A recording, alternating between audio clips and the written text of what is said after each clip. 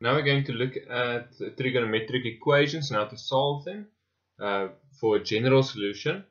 And we're specifically looking at equations where we've got the same definition, meaning a sign on the one side and the sign on the other side, but we've got different angles. So how to approach those questions. And the questions I'm solving is exercise 17, number C, B, and D out of the Via Africa textbook. So exercise 17, number C. I would like to start with number C, and then from there on go towards B and then to D. Okay, so let's write it down. Determine the general solution, and then they say cos 3x equals cos bracket x minus 60. Remember, we're working out the general solution. Okay, very important. You cannot say that you just cancel out the two causes because that means to divide. So we're not dividing. What we are doing is we are saying, well, if this definition cos, that one is the same, that means that we can take it away in the sense that we know that these two should be the same, the 3x and the x minus 60.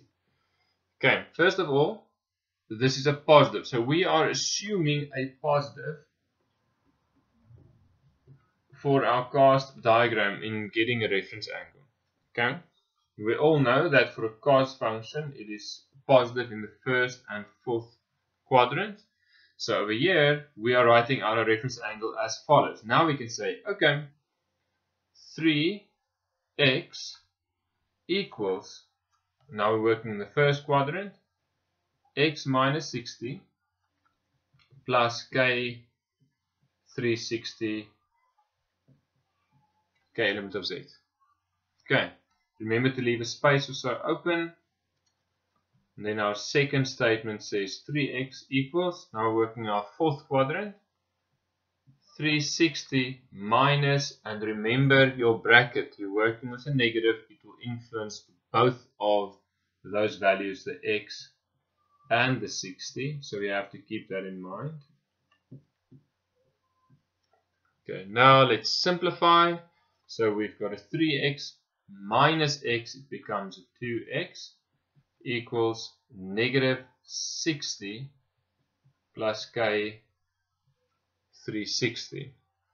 Let's simplify further by dividing our both sides with 2, so it will become x equals negative 30 plus k times 180.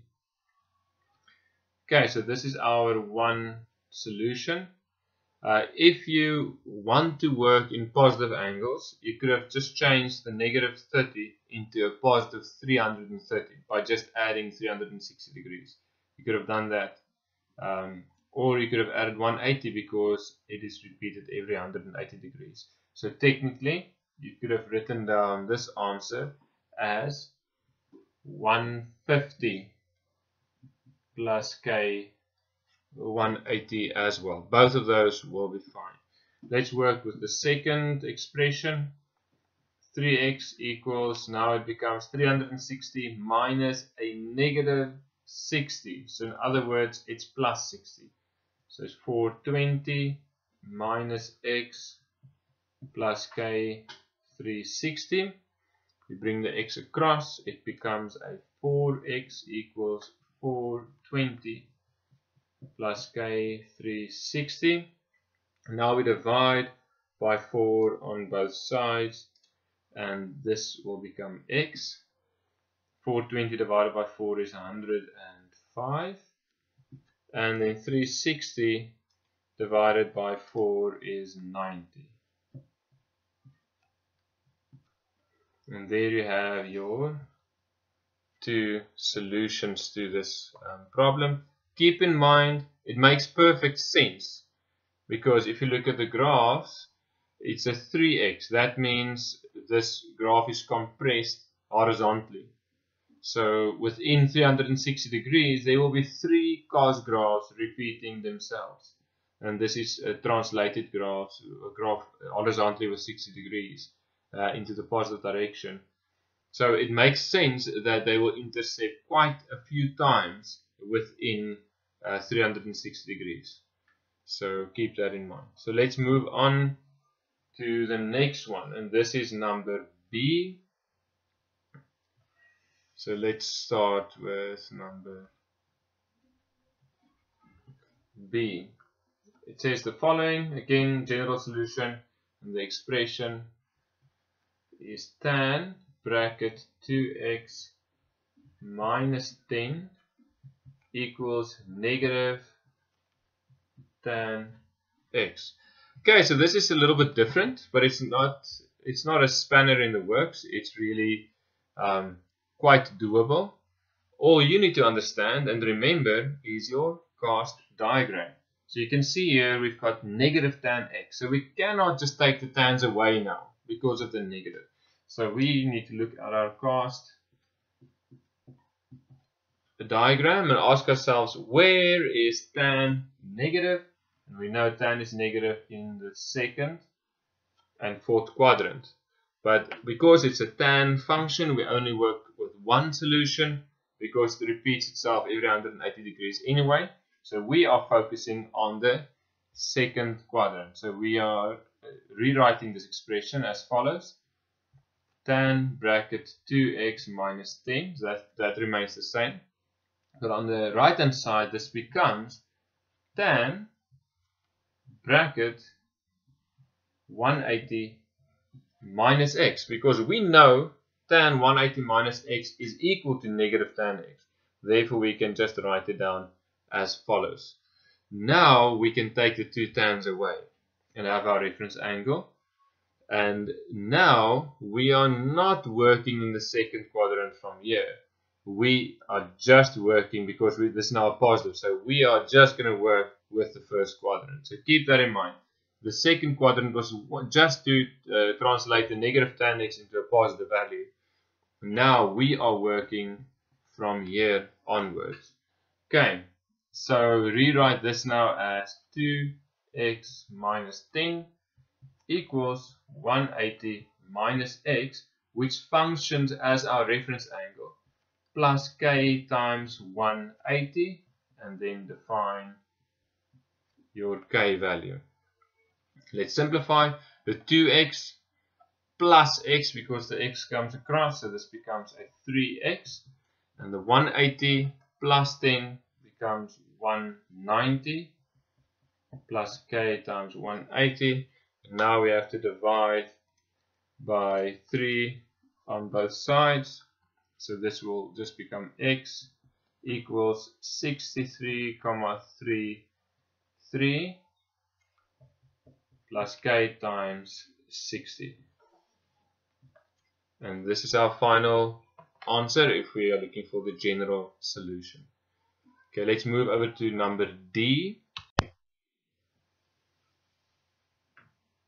Okay, so number D.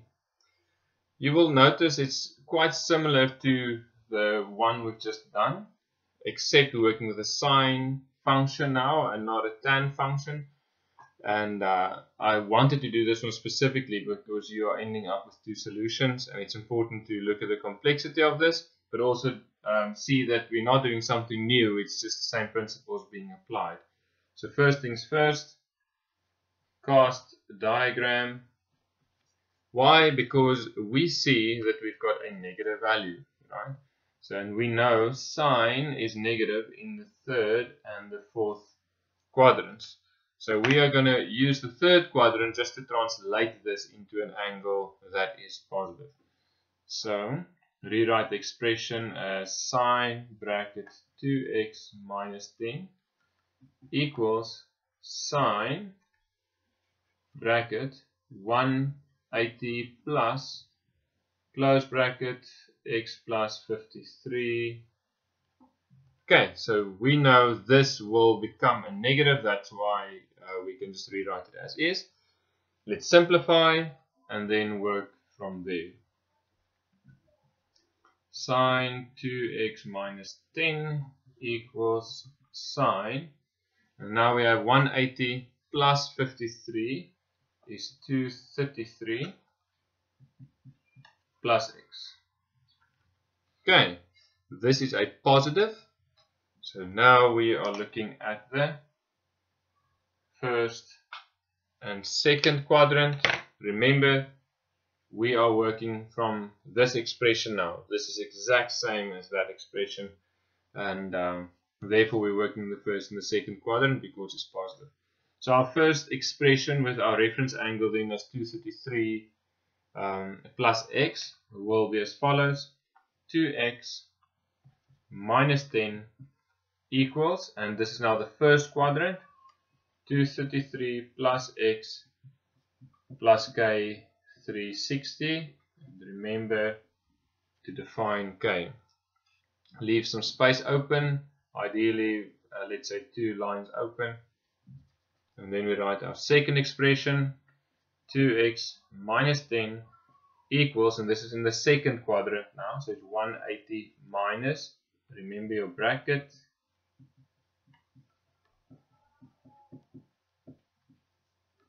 okay, there we have our two expressions. Let's simplify the first one first.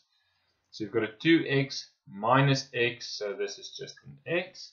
You've got 233 plus 10 is 243 plus k 360, and that one is done. Now let's work with the second one. 2x minus 10 equals, now 180 minus 233, you can see it becomes a negative 53 minus x plus k times 360.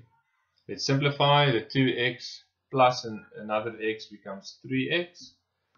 The negative 10 goes across and becomes a positive 10, so this becomes a negative 43 plus k 360.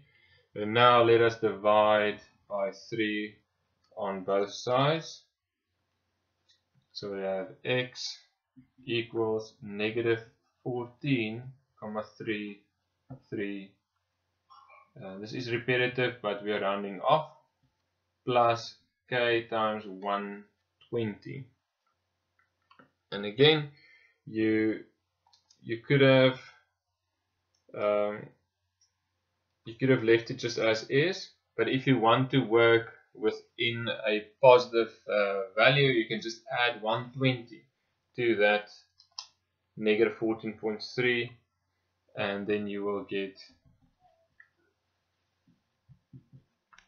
105,67 plus k 120.